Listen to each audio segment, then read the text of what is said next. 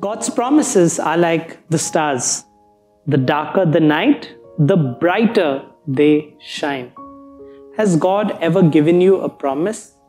And probably you are tired or disappointed that that promise hasn't worked out yet. Don't give up, because we want to encourage you that our God is good with promises.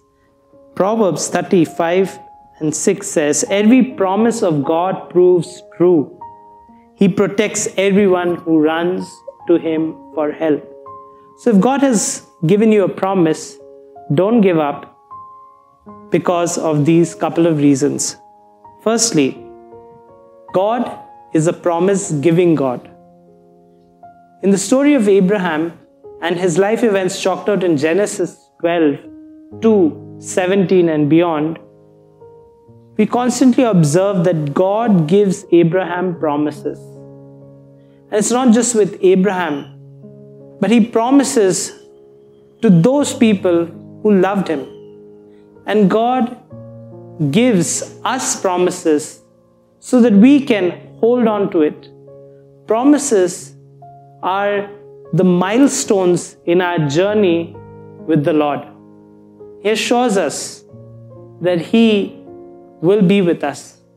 And so, we need to receive the promises that God has for us. He has a promise for each of His children. You may want to remember some of the promises that God has given you. It's good to remind yourself, because not only is God a promise-giving God, He's also a promise-reminding God. And we see in these chapters in Genesis 12-17, God constantly reminds Abraham, one after the other, about the promises that He has given him. He gives him the promises in Genesis 12, and then in Genesis 13:16, He says again, "I will make your offspring like the dust of the earth." So if anyone could count the dust, then your offspring could be counted. Then again in Genesis 15:18, it says, "I will give this land from the Wadi to the Egypt. I will give it to your descendants." And then again in Genesis 17:4, God promises Abraham, "As for me, this is my covenant with you. You will be the father of many nations. No longer will you be called Abram. Your name will be Abraham." And there are countless occasions, even in Genesis 17:15, God keeps on reminding Abraham, because Abraham tries to make things work out his way, and in a sense, he forgets the promises of God, and God constantly reminds him. And that's what God does for us.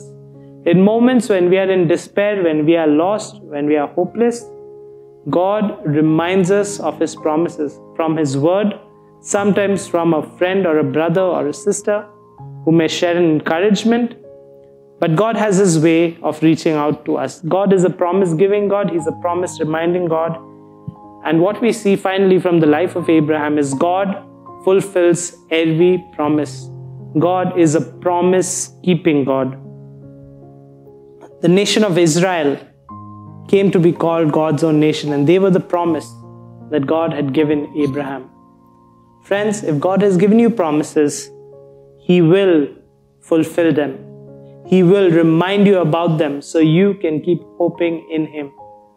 Don't be discouraged. Know that our God has a promise for you, will remind you, and He will fulfill that promise in the due course of time according to His will. God bless you.